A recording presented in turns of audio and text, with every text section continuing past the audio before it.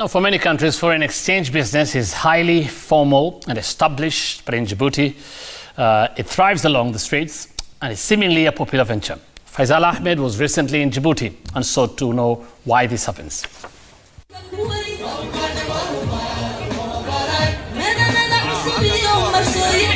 Djibouti, the capital city of Djibouti. Despite an established financial services sector, street money changers still rule here. All currencies from across the world available for conversion to Djibouti franc.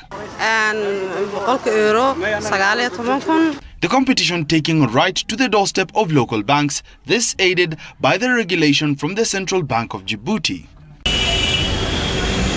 The growth of the money changers buoyed by transactions from the diaspora. Daily transactions estimated to be more than 200,000 shillings. In a day, we transact between $1,500 to $2,000, depending on how many people will be sent money that day. They're also popular with tourists who are also able to bargain for fair rates than those offered by banks. 1 shilling is equivalent to 1.7 Djibouti franc. However, the women in the street change it for between 1.74 and 1.76 Djibouti franc.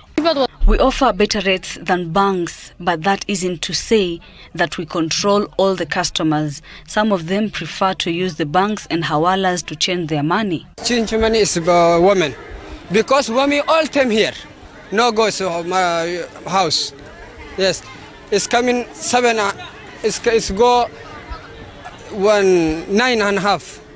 All time is open shop. But how is it that these street money changers thrive in the business? This exchange rate that I'm changing in has been here for a very long time. The government controls it so that the money does not lose value. Despite the presence of 11 banks and a dozen forex exchange institutions, the money-changing women of Djibouti are still a very vital institution in the country, mainly operating on one ethical rule: trust.